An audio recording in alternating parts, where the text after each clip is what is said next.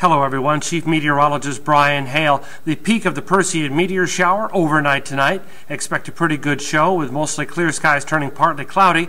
As far as the meteor shower, could see up to 100 hits an hour. Good stuff. As far as the tropical snapshot, not much going on out there as El Nino continues to keep a lid on tropical development. We do have one little low there west of the Isthmus of Central America, south of Mexico. Could develop into something more over the next couple of days, about a 30% chance for that, but more than likely moving out into the Pacific, paralleling the Mexico coast for a while though. Futurecast takes you right on through Thursday and Friday with basically mostly clear, hot days on through the end of the week. Now as we move into the weekend, well, Saturday is still looking at partly cloudy to mostly clear before Sunday gets here. Now Sunday, that's the turnaround.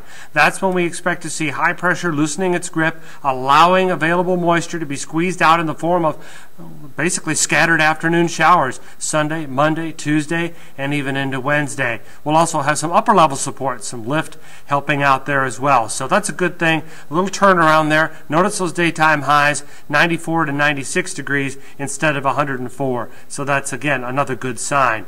High pressure releasing its grip, added cloud cover, scattered showers, all contributing to taking the scald off the daytime highs.